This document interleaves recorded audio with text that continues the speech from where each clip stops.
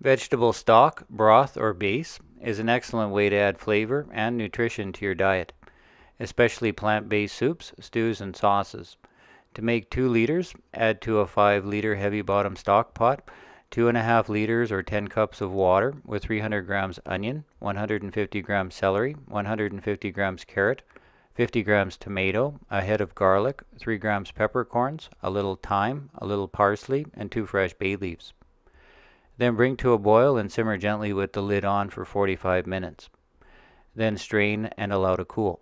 Store it in the refrigerator. Mirepoix vegetable stock will be at its best for about 3 days.